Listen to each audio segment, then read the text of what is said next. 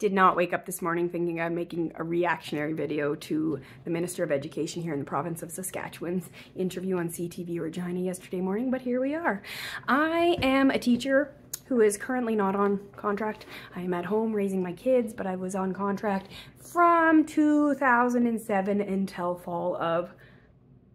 spring of 2023, just last spring, with a maternity leave in there. So I've been in the classroom for the better part of 15 years, since 2007. I've also served on leadership positions within teachers associations and professional advisory committees during that time. So those are kind of the perspectives I'm bringing to this ludicrous interview that I saw. So this man talked in this interview about how he felt that the STF, the Saskatchewan Teachers Federation, is trying to undercut local school boards' autonomy and authority by defining class size and composition in our contracts. Oh my goodness, that is such a reach. Because he says, you know, we want that dealt with at a local level because across this great province of ours, there's such a diverse amount of needs. Regina isn't Creighton, isn't Rosetown, isn't North Battleford, he says. And good sir, you are correct. They are all different, but you know what they all have in common?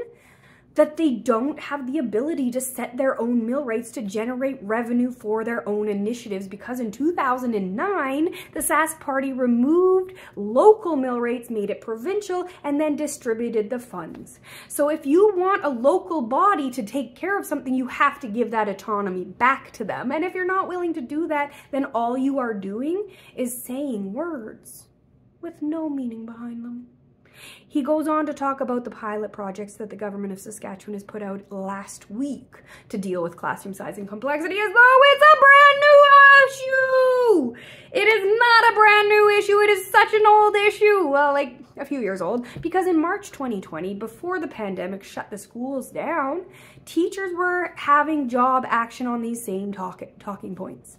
So March 2020, I remember such a hoopla over the Provincial Basketball Championship, called Hoopla, being canceled. People were mad that Hoopla was canceled. They were mad that teachers were working to rule, which is a fun word for just doing what you're contracted to do and no more. I think we call it quiet quitting today. So teachers quiet quit a little bit and people got mad. But that really does show you how long this classroom size and complexity thing has been going on. People really, in my discussions with people, they think it's a thing since the pandemic. And I always say, no, these issues existed before the pandemic. It just ripped the Band-Aid off and made everybody see them and everybody aware of them. But these things very much existed before. And a lot of them are due to things outside of school's control, like the amount of time in a school that you spend dealing with things that are bullying issues from on social media and things that are just so outside of our control, a lot. But I digress. The real thing is that classroom size and complexity, they're not new initiatives. And the fact that you've only started last week to put pilot projects together, that doesn't look like you're dealing in good faith to me. That looks like you're trying to show a public that maybe isn't really paying attention how great you are, when in fact you're not doing much. Because previously, when we've had these initiatives and these committees, nothing's come from them. That's why teachers aren't really like, woohoo, they're gonna do things. No, we're thinking like, again, they're gonna do this committee, it's not gonna show anything, and we're gonna be back where we started. A lot of people have a lot of ideas of it, but the biggest thing is you can't have the number of kids with the number of issues in a room and expect learning to happen. I digress again. Then he goes on to talk about how teachers have left the bargaining table, and that one really got me because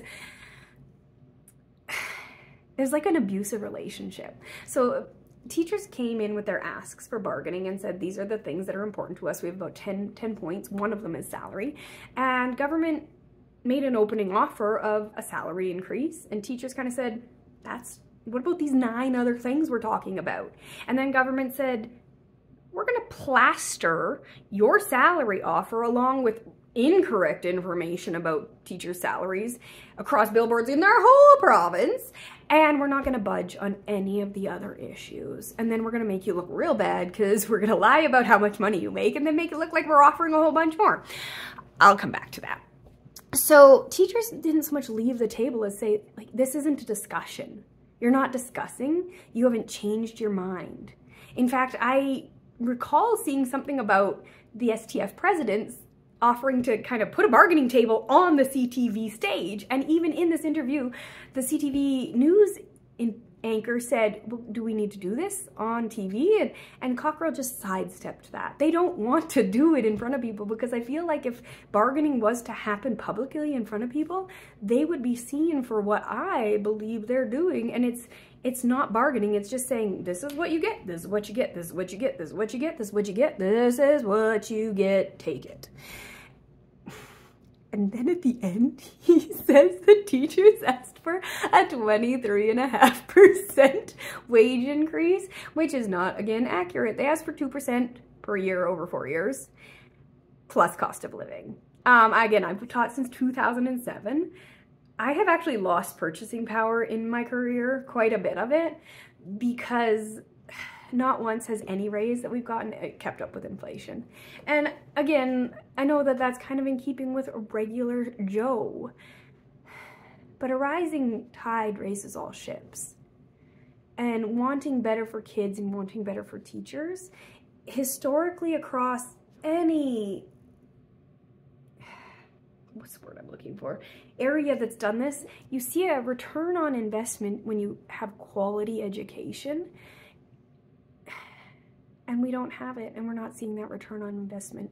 And for a province that keeps touting itself as a has province, they're not acting like it.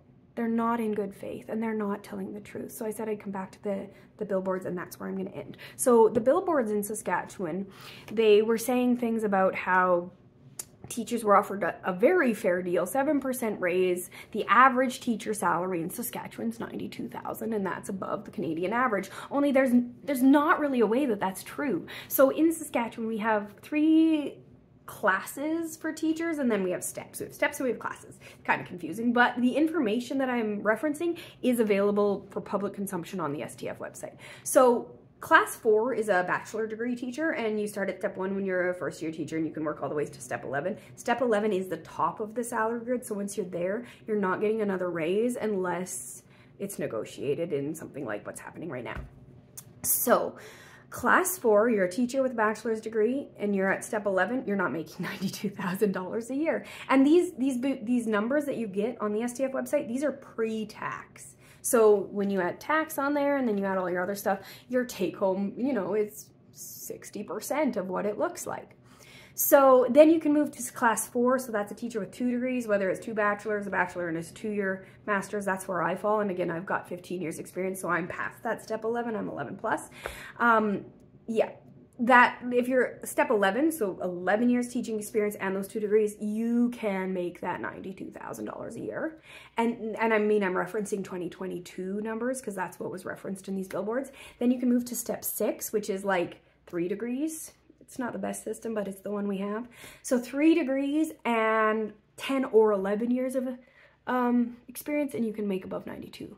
So you have 3 out of 33 areas where teachers can make above $92,000 a year. And most people think of an average as you've added up all the numbers and you've divided by however many areas, and that's your average. And there is 0 way that that happens with the numbers I've just talked about. 0 way. So there's another couple ways you can measure central tendency, mean, median, mode. I would love to see how they got that average. And I really would. Like, again, I'm a math teacher, and these numbers aren't adding up. Every teacher I know wants better in Saskatchewan. We're a career of people-pleasing women for the most part. And it's really hard to stand up and say, this isn't enough. It really is. But when your government's blatantly lying and not telling the truth, you kind of have to. That's my bottom line.